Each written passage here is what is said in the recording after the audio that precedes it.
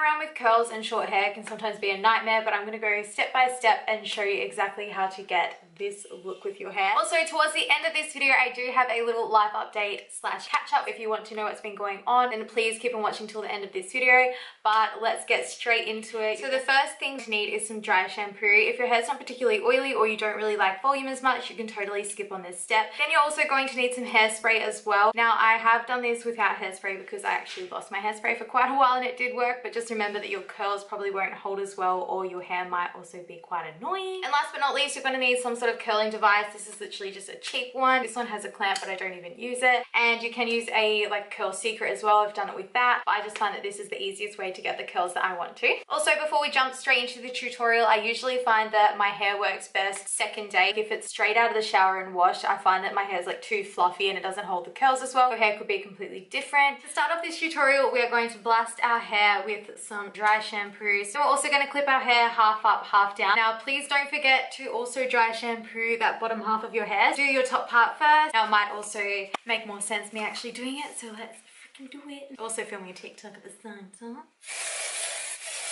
So I always just let the dry shampoo sit in there for about 20 to 30 seconds, and then I massage it into my hair until I can feel it getting tacky. I will then clip that part of my hair up into like half up, half down. Once you've got it half up, half down, I usually just do like a little scrunch. It doesn't have to be neat at all, quite messy. I'm just going to attack this with some dry shampoo as well. So you want the bottom bit to be voluminous as well. And also underneath, because I go to the gym quite a bit, so gross under there. The color that I use is literally just a cheap VS Sassoon one. If I did have more money and curl my hair regularly, I'd probably invest in a GHD, but this does the trick for right now. Just so I can show you nice and easily on camera, I basically grab out this much hair, a decent chunk but not too much. Then what I do is sometimes twist it as well if there's not too much hair. Then I grab the barrel of this. It does have a clip, but I find that every time that I use that, the curls never turn out. And then I place it as close to the root as possible and usually down the end of the barrel, and I just twist my hair around it. And then I also just like sort of bring it in so that I can get higher up, and I hold that for about 10 seconds, and then I focus it like that. I literally just unfold it, and then you want to leave that curl sitting just like that. So if I isolate it, that's what it looks like. And then you're basically just going to do that for the rest of your hair. And to get these really low parts as well, sometimes you have to get your head in some pretty weird angles. Like I said before, just wrapping it around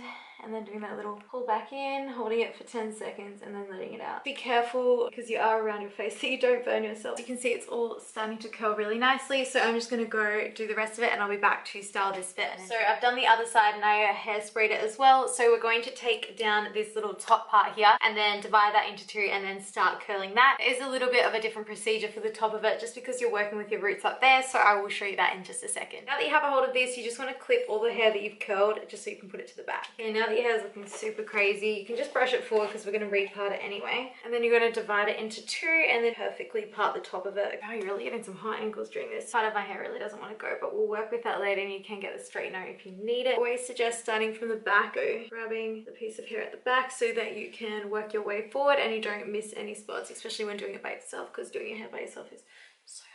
Same again, usually with the back I start from as close to the top as possible and then wrapping it around the whole way and doing the same thing that we did before, and also 10 seconds as well. See, and then you should get a curl. Then I like to try and put it to the side so that I can grab the next bit and we can do the exact same thing. Now when it comes to the top part, this is where you have to be careful. To see how my hair starts there, you want to start curling from about there, so pretty much just where that color is so that there's like a nice fade. See, that's like the perfect curl for there, and then just make sure that you don't forget any of these bits underneath. So with this bit, you just want to sort of curl those like end bits and you don't really want to do this bit, so you just want to go from the curler there and sort of twist them outward. And we're going to leave this and hairspray and then go and do the other side.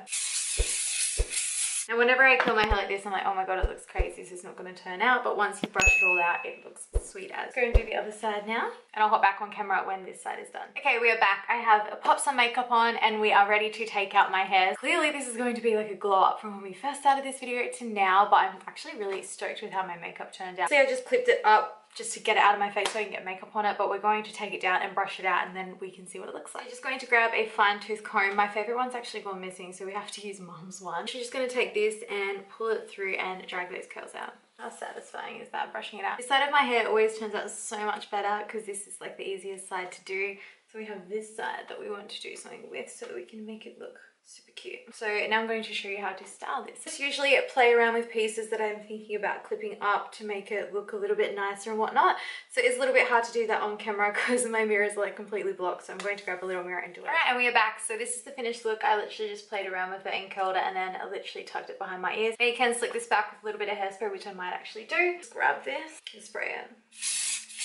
Now that we have finished the hair tutorial, I really want to get into a life update and catch up with you all because a few things have happened in my life and I really want to just sit down and chat about it. I was going to make this a whole separate video, but I thought, you know what, while we're here, we're going to do it in today's video. I think in my last sit down catch up video, I was going to university and I think I had just broken up with my ex-boyfriend. So now to give you a little recap, it's been a few months since then. I'm doing a whole lot better. And that's not to say that I don't have bad days because I have had quite a hectic week or 2 weeks. I feel like my mental health has kind of taken a little bit of a toll, but we're really getting back there. And now I realize that like if I'm going to see my therapist like I was, I need to keep up with regular appointments, but my next appointment isn't till a month, so I do know how to handle my mental health as well. But I think what I really needed was just like a break from everything, just some time to like actually sit down and do everything that I want to. Gyms are back open because we did go into a mini lockdown here in Perth, which I actually had quite a nice time spending it with Hamish. He was super lovely and we pretty much stayed at his house the entire time. I've also been making a hell of a lot of TikToks. Now I know that I said at the start of the year that was something that I really wanted to get into, and also focusing on my YouTube and my Instagram, but I guess I never really did, and that's just me being completely honest. How do I expect things to grow if I wasn't putting in the effort? It's been about a week since I've actually religiously been like, you know what, I'm doing this, and YouTube I've been posting on here pretty much every week, but I do find that the quickest way to sort of grow or get your name out there at the moment is TikTok, and I've really been working hard at doing that. So I will put my TikTok name on the screen if you guys want to see. I pretty much upload every single day on there, all random different types of videos like cooking, day in the lives, also makeup, also little mini tutorials. So if you want to see stuff first and see what I'm up to firsthand, then please go follow me over there. And then I also try to daily upload on my Instagram, and that is also things that I'm up to, more positivity. And I'm going to do a poll on my Instagram tonight to see what content you all want to see more of, because obviously if you're following me, it is as much as what I want to do, but I do want to share parts of my life that other people want to see. If I don't get the feedback, it's hard for me to know what everyone would like to see. So as much as it's for me, it's also for everyone